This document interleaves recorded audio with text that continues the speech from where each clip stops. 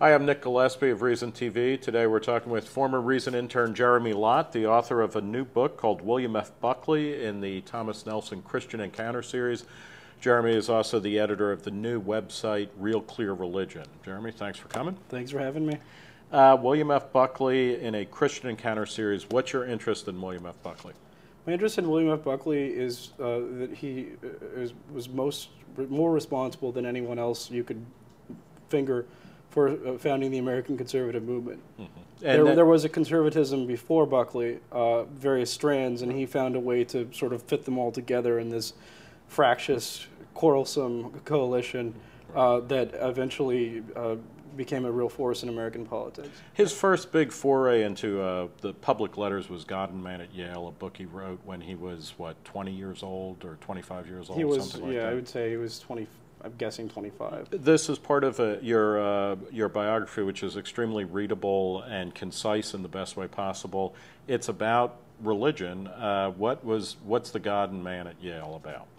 God and Man at Yale was William F. Buckley's charge that Yale was becoming a very secular institution, that it was abandoning its Christian founding, and that he was making the argument that the trustees of Yale should work to rein in what Yale was becoming and turn it into a more Christian institution. What's the role of religion in National Review's brand of conservatism? Well, I argue that Buckley's conservatism grew out of his Catholicism. Mm-hmm. Most of the founding editors and hangers-on at National Review were Catholic or became Catholic. It was a very, very Catholic environment. Well, it was equally Catholic and ex-communist, right? Yeah, but many of them became Catholics. Catholic, right. Not all of them, but quite a few. The Catholicism, people don't understand this today because you don't have the same dynamics at work in Catholic churches, but for instance, at Mass, there used to be a prayer said in every Mass to convert Russia, and it was only relaxed. You know, the Virgin Mary asked for that in the Fatima Revelation. There you go. Yeah, so. Catholicism was very, very, very hostile to communism, and I argue that shaped the thinking of Buckley and several of the other early founders of the conservative movement and helped to push it in a certain direction. Is it the appeal of Catholicism is the idea of a long chain of a kind of a trans-historical institution that at least tells its adherents that it doesn't really change very much? Yeah, and the one holy Catholic and Apostolic Church. Yeah. Let's talk about Young Americans for Freedom, which was founded at the very beginning of the 60s. It really kind of mushroomed before Students for a Democratic Society. Why did he found YAF, and what was the role of religion in that organization? A student, basically a conservative student organization. Yeah, I mean, Buckley viewed, so I have to back up a little bit and say that Buckley viewed the arguments between collectivism and individualism as essentially religious in nature. And that gives him sort of a libertarian push to his thinking that will affect things later in life. And YAF is a very individualist organization. It also, in their founding documents, they talk about the importance of God and religious heritage, and they're virulently anti-communist. Right. And this was sort of the youth wing of the conservative movement, which helped to put, Barry Goldwater over the top in 1964, for instance.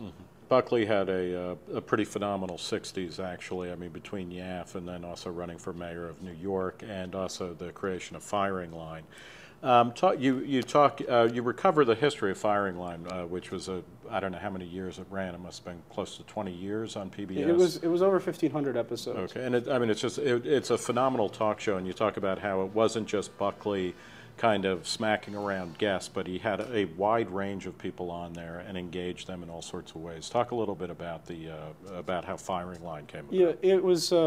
It originally was sort of the precursor to Crossfire.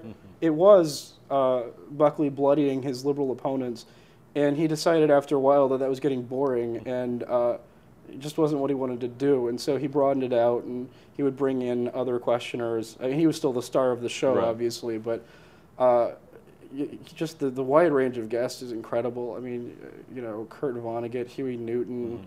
What about, Buckley's race views? How does that intersect with his religious views? Because he penned one of National Review's most infamous editorials in the late 50s, talking about how blacks... Why the South must prevail. Yeah, or how the white South must prevail, because blacks really weren't smart enough at that point to vote. Yes.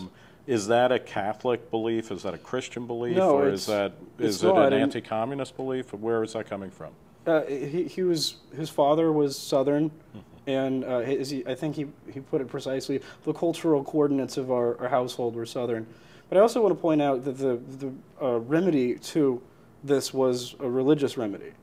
And in fact, Buckley wrote a letter to his mother saying, how can we support segregation if these blacks are our fellow Christians? How is that even possible? He penned that infamous editorial, and that position of the magazine lasted all of one issue. It was actually retracted in the next issue. It shouldn't have been written, but the arguments against it, the Bazell marshaled, were constitutional, but undergirding them were moral arguments springing from Catholicism. Let's close by talking about Real Clear Religion. What is the site, and what are its goals? Well, it's an outgrowth of Real Clear Politics. Real Clear Politics is the premier political website in the United States. Here's your cheat sheet every day. You can go to see what's happening in the world of religion as it. So is it going to be Buddhism is up 7% this week? We will have a section called Islam holding steady. We will have a section called Religion by the Numbers. Yeah. Why is Obama's religion a question of interest to people? And actually, why is his perceived Muslimism? Muslimness? Yeah. Yeah. I mean, I would say that's not at all unique to Obama. People were very interested in George W. Bush's religion, and a lot of people who disagree with him vilified him for it. Right. The same applied to Ronald Reagan. But they weren't saying that Bush was a Muslim. I mean, they were saying they were accusing him of being a nut job fundamentalist. Yeah. No, I mean, I think that when people say that Barack Obama is a Muslim, there's a few possible interpretations of this. One, they're just idiots. Two, they're saying that there's something sort of foreign about him that we don't. Three, the interesting thing to me was, do you remember when someone said to John McCain on the campaign trail that Obama's a Muslim, and he said, no, ma'am, he's a decent man. Yeah. He understood the import of that, what she was saying to be, he's a bad person. Right. I don't think when a lot of people say he's a Muslim, they're saying he's actually a Muslim. I think they're saying we don't like him. Right. What's the best that religion has given America as a country, and what's the worst? I don't know. Charity, good feelings towards others.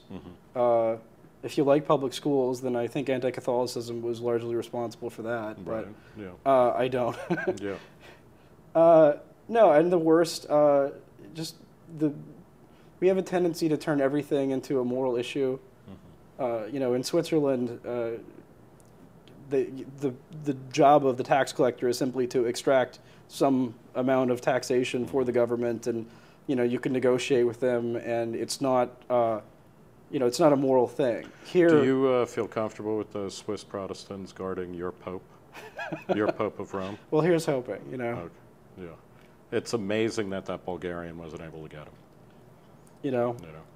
It's sometimes I think maybe there's some divine intervention involved.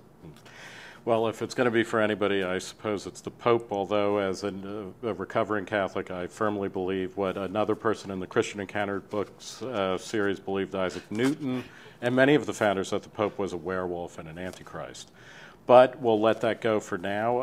I'm Nick Gillespie with Reason TV. We've been talking with former Reason intern and possibly future Reason intern. It's a tough economy. Jeremy Lott, who is the author of a very interesting new book about William F. Buckley from Thomas Nelson Publisher in their Christian Encounter series, and the editor of the new website, Real Clear Religion. Jeremy, thanks for coming by. Thanks for having me.